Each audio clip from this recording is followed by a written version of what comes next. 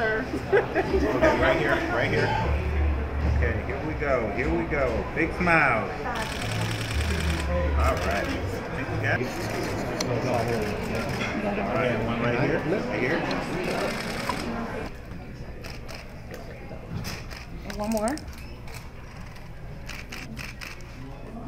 And one more. And I'll give you up. Thank you. Thank you. Well, they've been around for 70 years.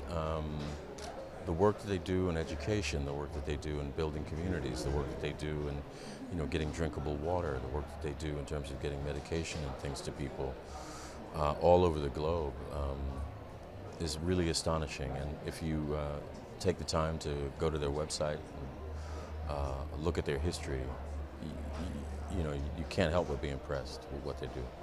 I'm also here tonight because Laurence Fishburne is a friend and a really amazing UNICEF ambassador, and to have the opportunity to be here and celebrate this honor with him is really important to me. So this is the night, Atlanta. It's time to step up to the plate to make this night count more than ever. And while usually I'm a little bit more diplomatic, tonight I beg you to remember them. Don't call them refugees, and don't call them migrants. Call them what they are, children first. Thank you very much.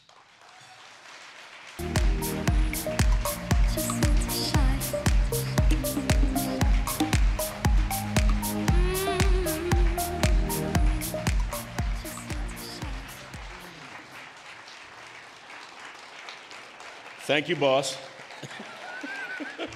So I am very proud and very honored to receive this Global Philanthropist Award this year.